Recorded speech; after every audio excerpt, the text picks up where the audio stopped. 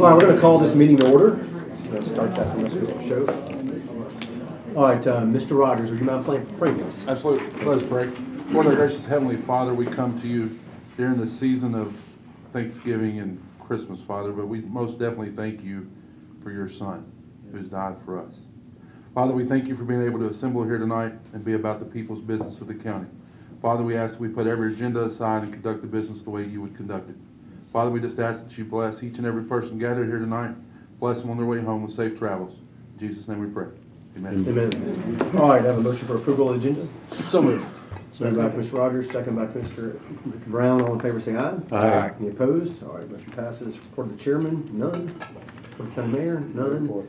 New business. So the purpose, the reason I called this meeting last Tuesday, actually, obviously it takes a little while to get the process going, was just some discussion and clarification on actions that we took last Monday night in legislative on specifically the Cottontown Community Center property.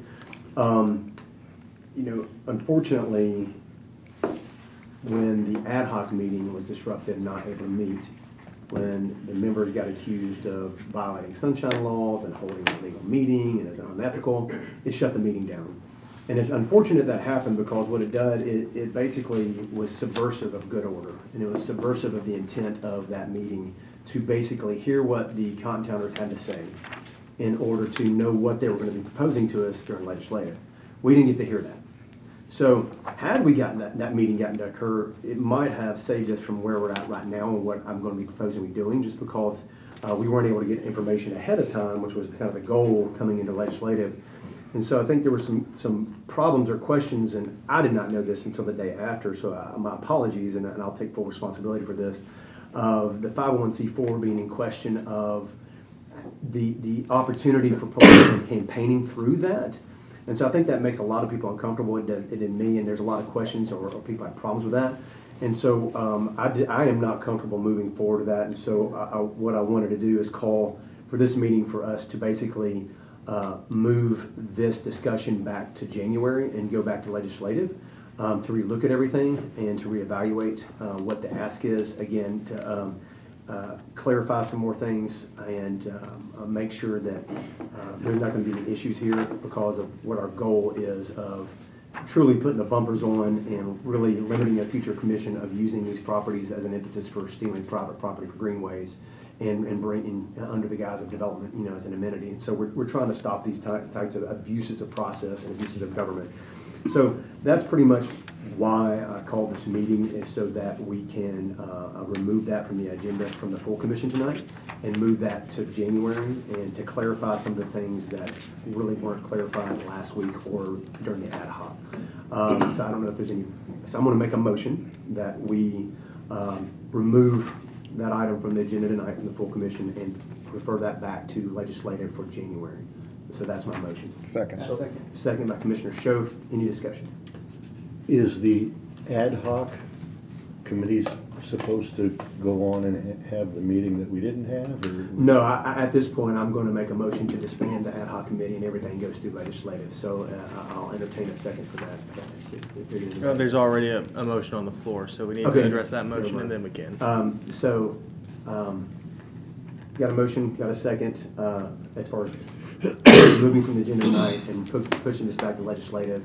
All in favor say aye. Aye. Any opposed? All right, motion carries unanimously. Have a motion to disband the ad hoc and handle all things through this committee. Got a second from Commissioner Brown. Any discussion on that? I just want to note that what this is specific to is the property where the community center was demolished. Correct. This does not supersede the directive that we have to the new county attorney. The only thing that was on the agenda for tonight was this community center property. That was it. Everything else was going to come back anyways. Got it. It's the only thing, so that's all we're disposing of. Got it. So, any other questions? No questions. All right, did we take? Before we disband the ad hoc, before we vote on disbanding it, whether or not it passes, do we have any directives that we need to make public, before January? I would like the Cottontown community to look at a 501c3 and what that looks like, and the proper documentation and goals and directives under that for this property, because it originally was a 501c3 Cottontown Community Center, Inc. that was given in June of 2019 to the county. And so it was given to the county free of charge. And so the ask from the community is that it goes back into the community's hands under a nonprofit, or I don't know what Commissioner Schoaf had done. So that is all I know at this point, you know, as far as like what they can do to present something better and more palatable and more satisfactory, both to the commission and to the public for this, that still achieves the goals of protecting these properties from being used as basically the tip of the spear for eminent domain for greenways. And essentially our goal is to bind the future commission's hands as much as possible to take that out of their hands to be able to even use that. Ours included, yeah. I like Correct. that, yeah. So, I do, on that point of discussion, and this is, again, I know this is not specific to this motion, but I did want to just note that, assuming we have a new county attorney, I'd just again like to put out for the public here, I see there are members of both the Friends of the Bridal House and the Cottontown Country Community, that there is an ask out to those, both of those boards to put forward a member, to reach out to the new county attorney, and I certainly hope those groups take advantage of that. all right, any more discussion? All in favor say aye. Aye. Any opposed? All right, motion carries to disband ad hoc. One more thing, just wanted to ask Chairman Hyde, I know there's people here to speak on this as an agenda item tonight, even though we won't be talking about it. To allow the public to speak. I would like, when we get to the full commission, to suspend our rules, allow the public to speak towards this, if they're here to speak towards We'll it need to tonight. suspend the rules and do that. I would say to everyone here tonight, though, whatever your feeling is on this issue, it will not be on the agenda. No decision will be made tonight in regard to Cottontown. You may, if this passes, you may speak if you want to, but the issue is not on the agenda.